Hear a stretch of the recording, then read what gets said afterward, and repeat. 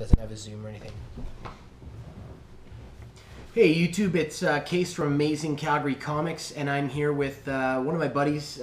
We always go on the comic book runs every Wednesday. It is Bobbert Boy Wonder Thriller. It's kind of a split YouTube channel. You'll see him quite a bit. Yeah, he brought some of his favorite books from his collection here that he's proud of today. And just wanted to show them to you guys before we show you some of the haul that we pulled on today's new comic book day. All right. Go for it, man. What do you got? All right, here today I have Walking Dead 101 Ghost variant. I think it was the first Ghost variant that was released. First Ghost variant released for Walking Dead there. They did kind of a blaxploitation, kind of Shaft 70s cover for the Walking Dead 101. Yeah, definitely one of my favorite covers because of that 70s look, yeah, for sure. Yeah, it's gorgeous. Good one. Definitely gonna have to get this CGC'd eventually. Don't want it out of package for too long. Mm-hmm. But yeah, that's one of my favorites right there. And for you guys that don't know, the Ghost variants are a very rare variant that are only found in select stores across North America. If you really want to look at getting some of the Ghost variant copies, check out eBay or My Comic Shop. They don't stick to just one series, so The Walking Dead's only had one Ghost variant.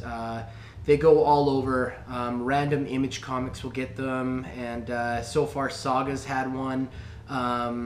Just about all these kind of nice indie books have gotten them. So. East of West #1. East of West did have one, yep.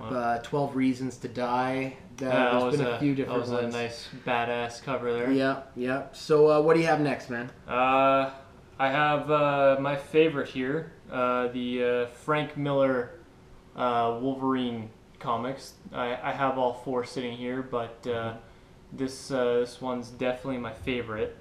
Nicest cover, I think, out of all of them. And you got these at the 2013 Calgary Comic Expo. I remember you getting them. Yep, got a very good deal for the four of them, yep. $100 altogether. And these are in at least very fine plus condition. There's only like one or two little stress cracks on the spine, and that's it. Aside from that, yep. Beautiful copies all together. That's from our friends, what was it, Citadel Comics? Citadel Comics, yeah. In our shop there that we always went to. So yeah, definitely gave us quite a few deals on different comics. Yeah, on really good books. Yeah. Amazing Spider-Man 121, 122, Tomb of Dracula 1.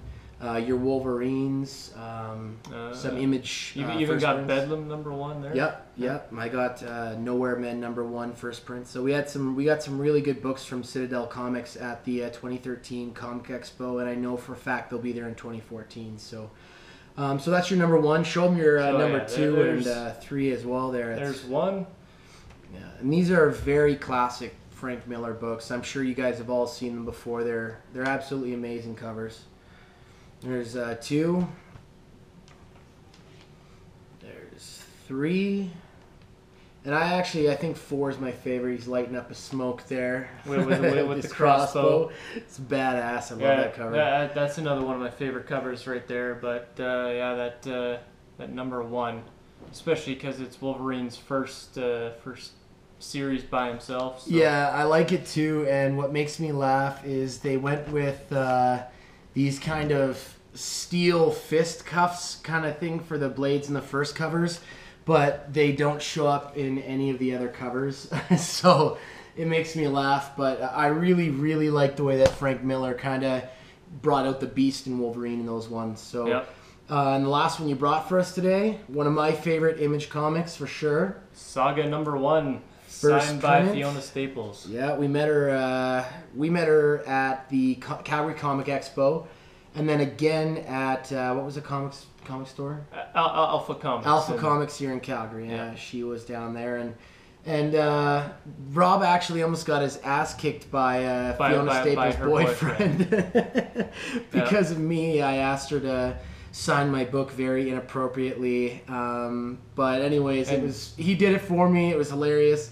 She said no, but still signed my book politely, so I was really happy about that. But Just for you, buddy. Yeah, that was ridiculous. But Rob, thanks for bringing those in, man. Those are some great books. You bet, man. So today, guys, we went to Another Dimension Comics and just picked up our regular pull list off of the shelves. Nothing overly special. Some Image books, Lazarus, some DC books. We got Superman Unchained, the new one, Batman, Superman Team Up.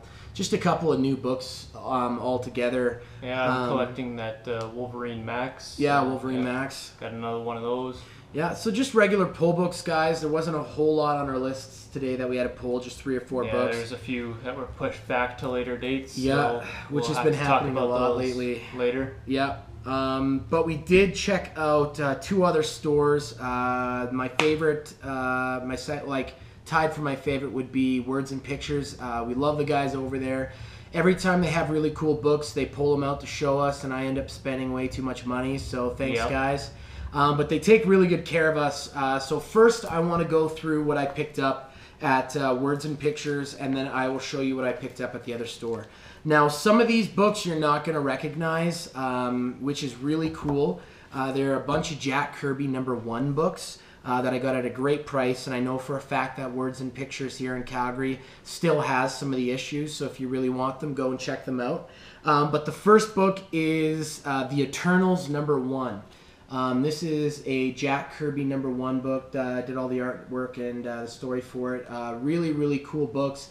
The reason I was drawn to these is because they are scarce to find. You won't find a whole lot of #1s, especially in this condition.